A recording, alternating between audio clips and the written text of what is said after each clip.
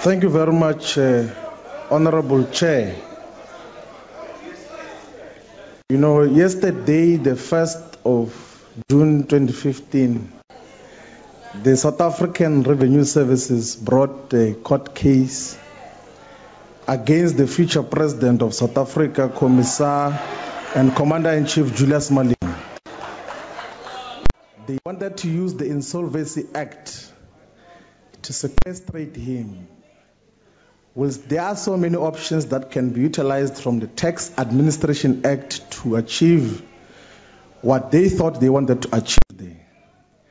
And the court excellently demonstrated and illustrated to them that there's no necessity to use the Insolvency Act, because once you use the Insolvency Act and sequestrate a member of parliament, a credible leader, a future president of this country, you are going to make him incapable to occupy office, to generate income, which you will need part of it as taxation in the future.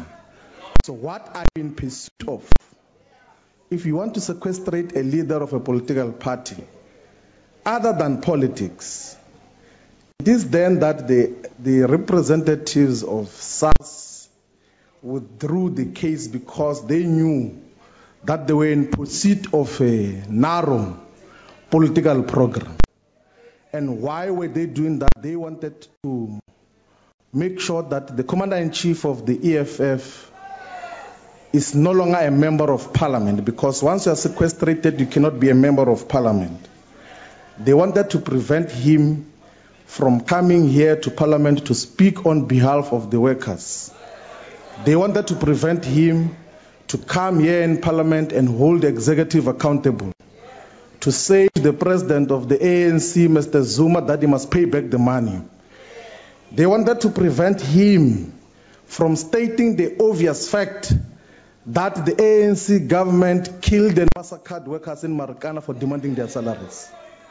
They wanted to prevent him from advocating for massive industrial expansion, which is protected here in South Africa and the entire African continent.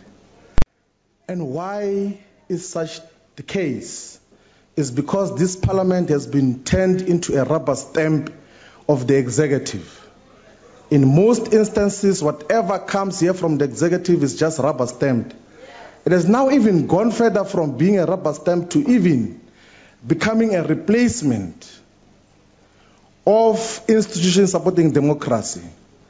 How do you explain the fact that after the public protector has finalized their report and given remedial action, Parliament engages in the same activity, recommends a different action, and deploys a minister of police to show some bioscope to say that Mr. Zuma, the president of the ANC, must not pay back the money?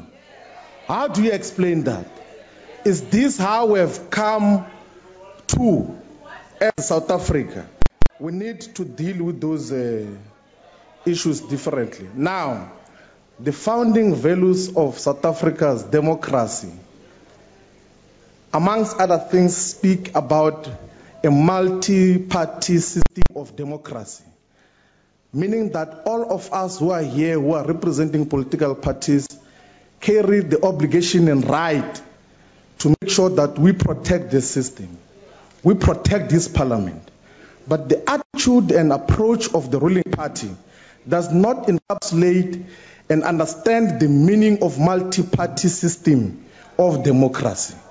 It does not respect the rule of law. It does not respect the constitution. That is why of the cases which the chief whip of the majority party mentioned here, 80% of the cases which Parliament has been faced with, Parliament has lost.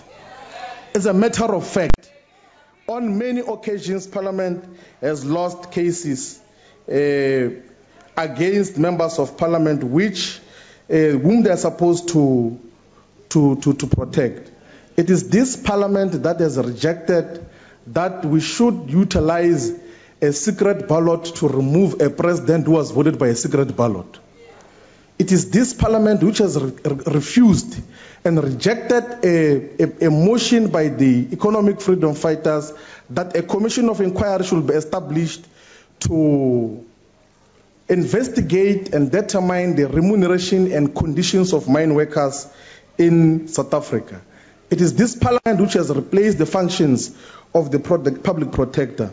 And we cannot leave it like that. Now, the most sinful thing that happens about this parliament is its inability to pass proper legislation as it relates to businesses and the corporate sector. Even when they are passed, they are not implemented. We'll give an example, Minister of Mineral Resources, that there's a Minerals and Petroleum Resources Development Act, which says that all multinational corporations and companies that export minerals should report to you of all their exports. They're not doing so now, and are not doing anything about it. There is an act which has been returned to Parliament by the President. The legal office here in Parliament said there is nothing wrong with that act, but it's still not law. What do you make of this Parliament? 12 months later, there is simple legislation that has to be passed to guide on what is to be done with our mineral resources, but nothing is being done. Now, I'm rushing too quickly to what has to change with regards to Parliament. I think we need to implement a functional proportional representation system with regards to presiding officers. Because all of us have been elected, we must be allowed to be house chairs as well and preside over the sittings of this house. But also we must be allowed to chair committees. I think we must have a proportional system that say we must chair committees. By virtue of being a ruling party does not make you possess knowledge of anything that you're dealing with. I can be a far much better chairperson of the Standing Committee on Finance than the current chair. It's a matter of fact.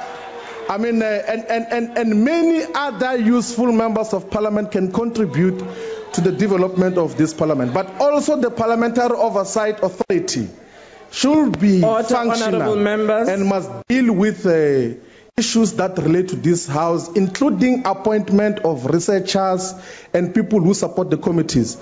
Because now all those people who are appointed are a product of the deployment policy of the ANC. The last issue, Speaker, this Parliament should ratify the revised protocol of the Pan-African Parliament. You never spoke about the Pan-African Parliament in your international relations perspective.